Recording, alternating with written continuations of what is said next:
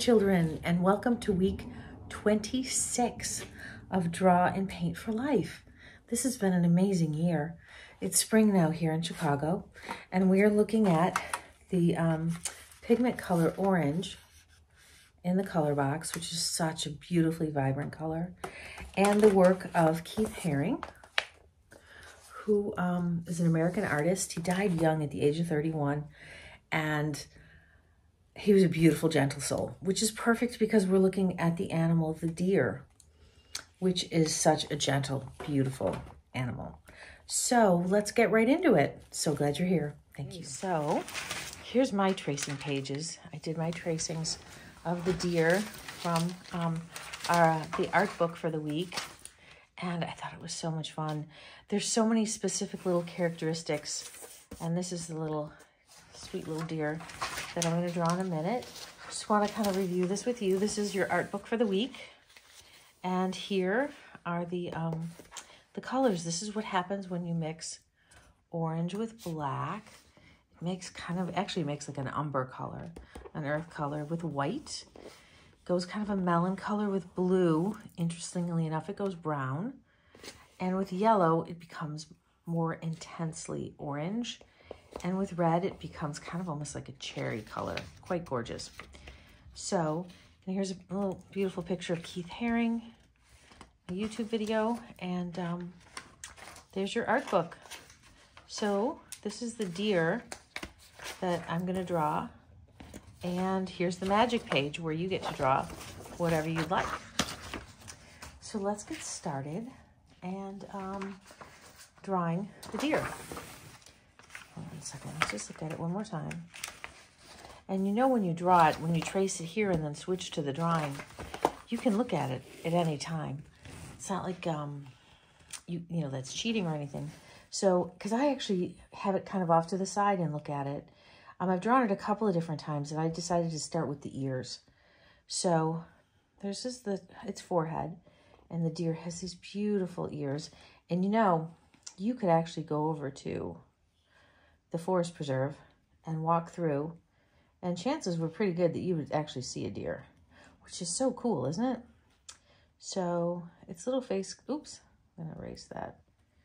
Its little face, it kind of just has like this sweet little face like that, and a couple of eyes up here, and a nose. Okay. And then this comes down to its neck. And let's bring you down a little bit closer. And then this is its body, and what happens is it has a back, but then it has this really powerful haunch.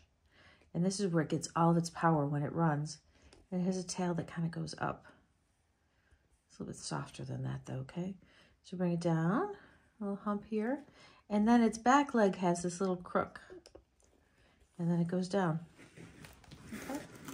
So this comes over this way and meets the hoof, and then this is very kind of almost a gentle shape. I'll put a little hook on it, okay? And then this connects here, very much like the dog. Okay, and the front leg comes down in like this.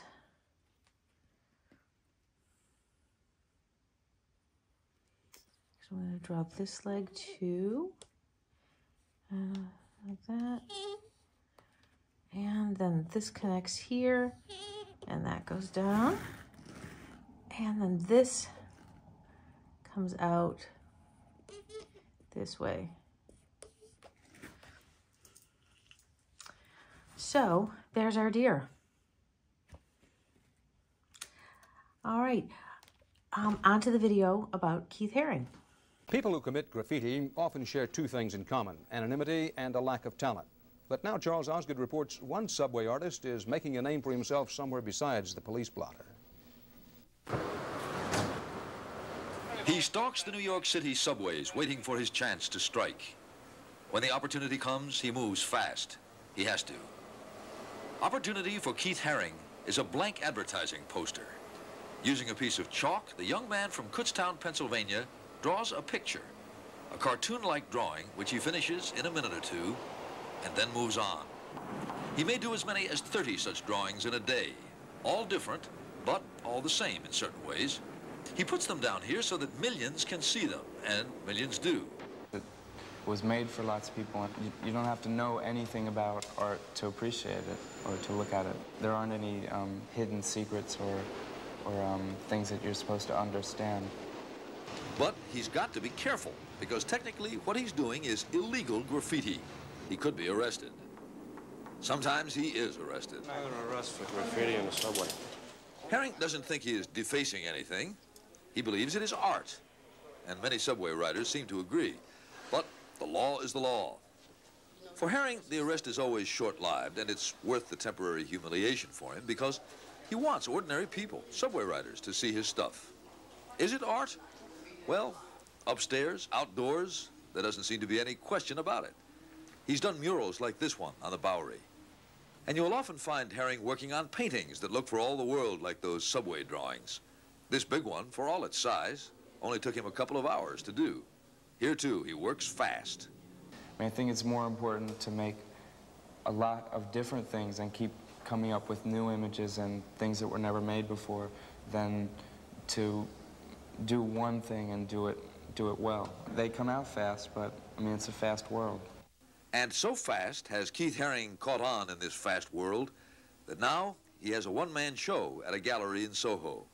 Here are the same images, the cookie-cutter men, babies, hearts, dolphins, and spaceships. Only now, it is the art world looking on. They think it's art, all right. Beautiful. I can't get over it. I'm in the South. I'm a Southern painter. Mom. Thank you. Haring has become a hot property. They ooh and they ah. Downstairs is unbelievable. I want to buy a few of these little wooden things. And they pay plenty. $15,000 for that 2-hour special we saw him working on.